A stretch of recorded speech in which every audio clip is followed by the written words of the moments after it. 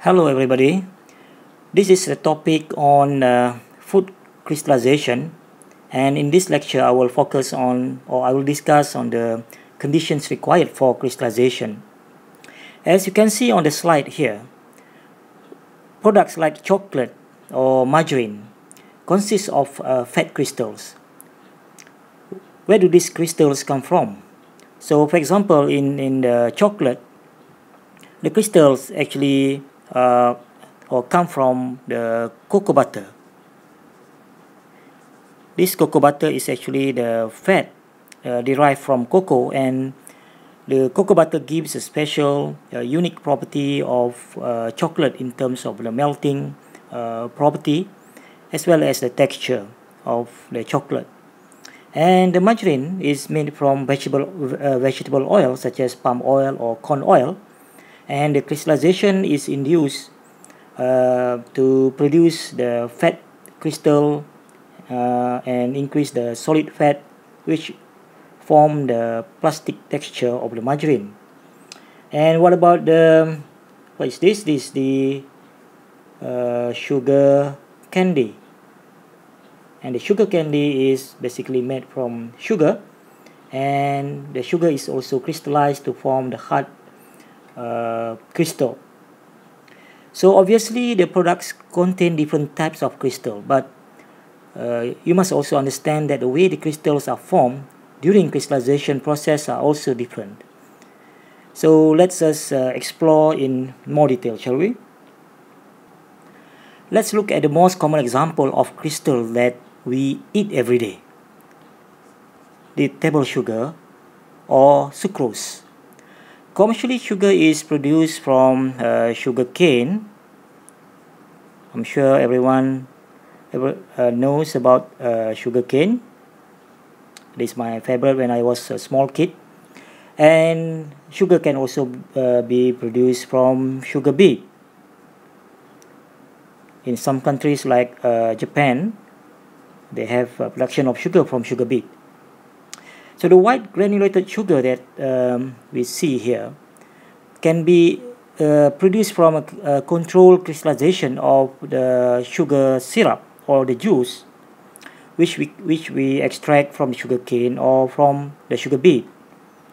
So the sugar juice is basically technically is a sugar solution. So when we say a solution, we have sucrose. We have sucrose as the solute and water as the solvent. So this is what we have in this sugar syrup or the juice that we obtain from the sugar cane. So this is actually one example of the crystallization which starts from a solution. Honey is another example of sugar solution because it contains soluble sugars such as sucrose, fructose, and glucose. Maybe you have seen that after you store honey for a long time, you can see some of the sugar actually crystallize, as you can see in the picture here. So you can see some like a solids suspended in the liquid honey. So this is again another form of, or another example of crystallization which start from solution. So in the previous slides we have seen examples of crystallization which starts from solution. On this slide, we can also actually start the crystallization process from a milk. Okay. So as you can see in this picture, here we have a chocolate milk containing mixtures of triglycerides. Okay. Triglycerides. And these triglycerides have different melting points. When we cool the chocolate milk below the melting point of the triglycerides, they will crystallize to form a solid crystal.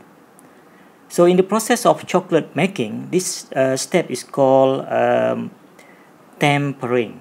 Okay, so I hope you can read more about this tempering step in the chocolate making. And this process or this step has to be controlled very carefully to ensure we get the right type of crystals. And here is another example of crystallization from a milk. In this case, we can start from a liquid vegetable oil. So this is actually the liquid vegetable oil, and it can be any kind of vegetable oil such as palm oil, corn oil, canola oil. And by cooling down the triglycerides, or by cooling down the oil, it will cause the triglycerides in the oil to crystallize, and again it will form a solid crystal.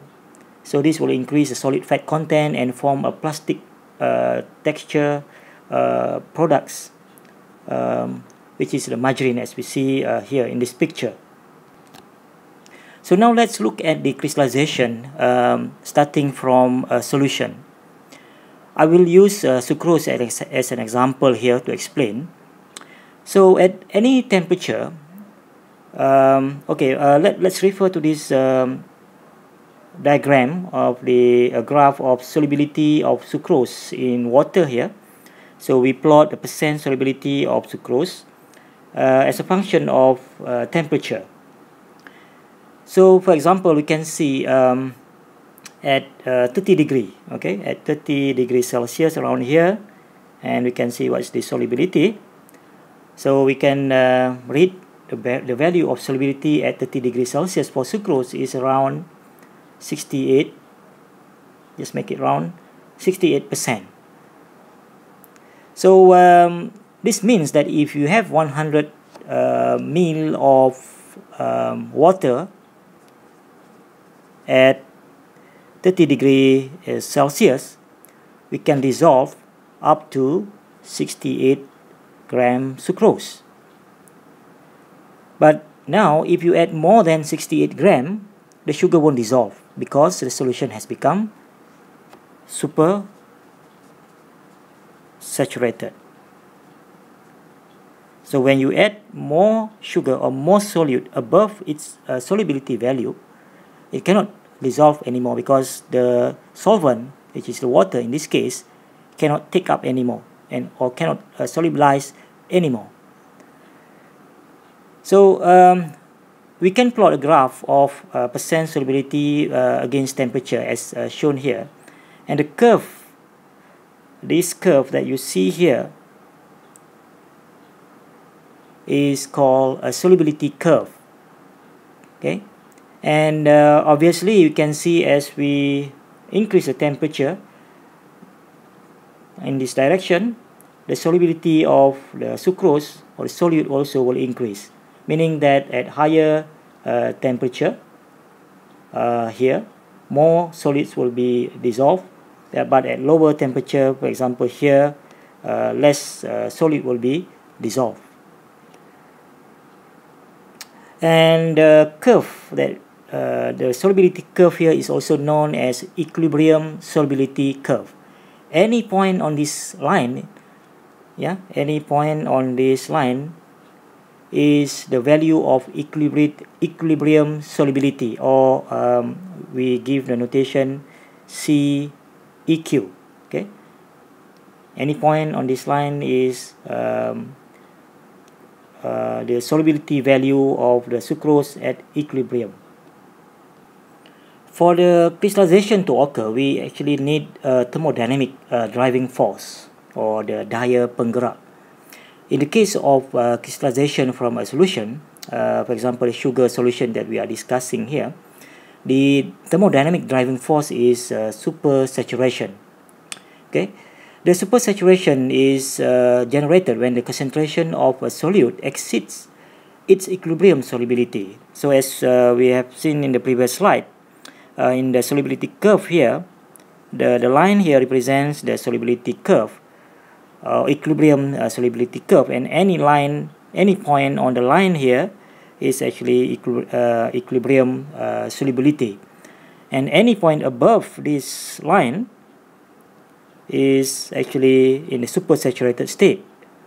So we can express the supersaturation of the solution by taking the difference between the concentration of a saturated solution. Let's say we give notation CSS as the concentration of the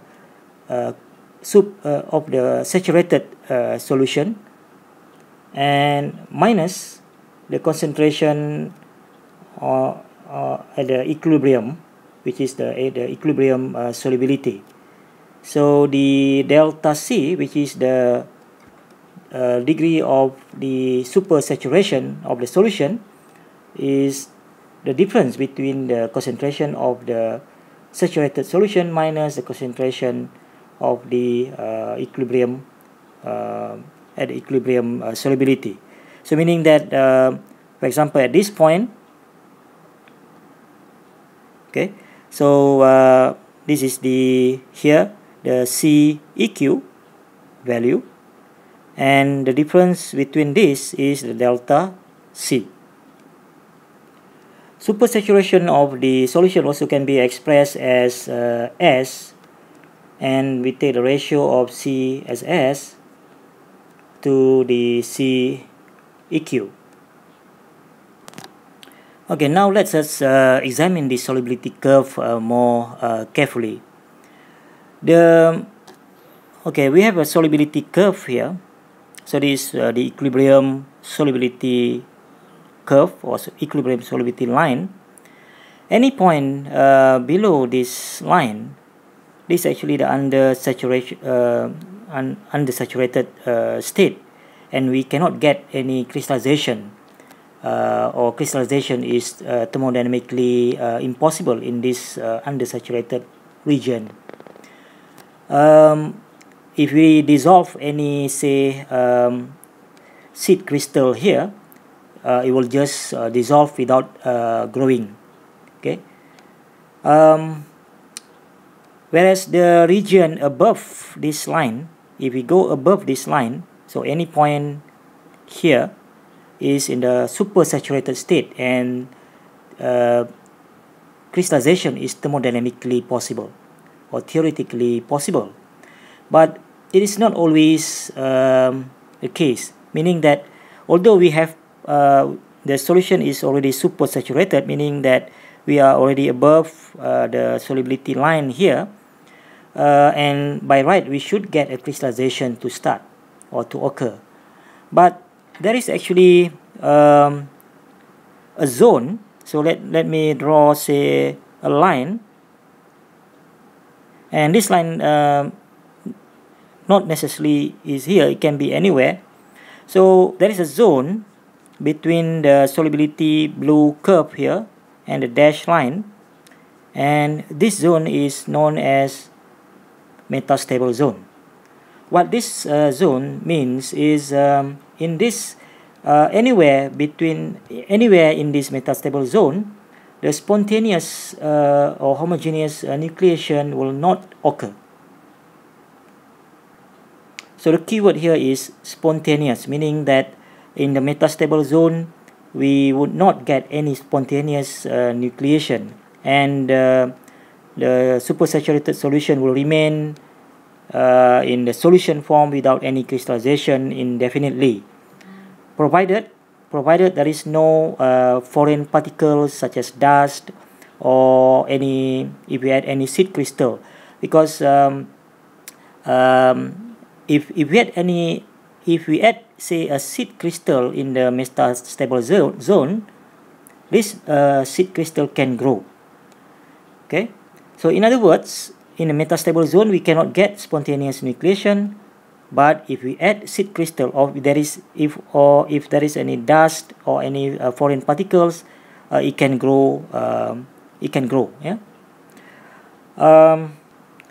So if we want to get a spontaneous nucleation, we have to actually raise the concentration of the solution, not only past the solubility line into the supersaturated state, and but we have to pass also through the metastable zone, so that we get into this zone. This is called labile zone. So in the labile zone, the supersaturated solution is in the thermodynamic in the non-equilibrium state and very unstable. So it will try to crystallize because to go into the lower energy state. Okay, another thing that I want to point out here is the width of this metastable zone. It can be bigger or it can be smaller, so it depends on several factors during the process of crystallization. For example, the stirring, the solvent that we use, the temperature, pressure, the presence of impurities, and the surface characteristics of the crystallization vessel as well. All these factors actually can determine the width or the size of this metastable zone. So okay, let's summarize what we have learned so far in this short lecture. So we have seen that we can start a crystallization from a solution. So this the common example would be the crystallization of sugar from sugarcane or sugar beet, or we can also start a crystallization from milk, for example in the making of chocolate or margarine, from chocolate milk or from the vegetable liquid oil. So, and we also learn about the solubility curve. So we can plot the percent of solute against temperature, and we can determine the solubility value or the equilibrium solubility value of the solute at different temperatures. And we have seen that the solubility increase as we increase the temperature. And we have defined the meaning of supersaturation and the metastable zone. In the next lecture, we will discuss in more detail, based on the solubility curve, how we can get the crystallization to occur by controlling the temperature, the rate of cooling, and the concentration.